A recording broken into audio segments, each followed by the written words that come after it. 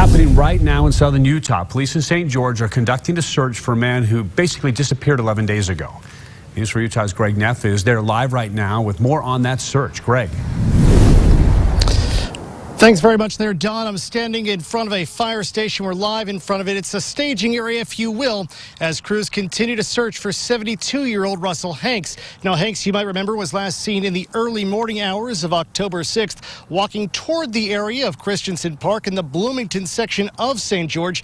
Authorities, they've been tight-lipped about where exactly they're searching, but they have told us it's near South Bloomington, towards the Virgin River and around the Sun River subdivision. That's close to the Arizona state line. Search and rescue teams have been called in to help. They've been looking for the man all day long. Detectives, they're actually on the scene. Detectives from the St. George Police, they're combing the search area, and they're said to be acting on a tip. Now, if you have any information on the whereabouts of Russell Hanks, you're asked to call the St. George Police Department. We're live in St. George. Greg Neff, News 4 Utah.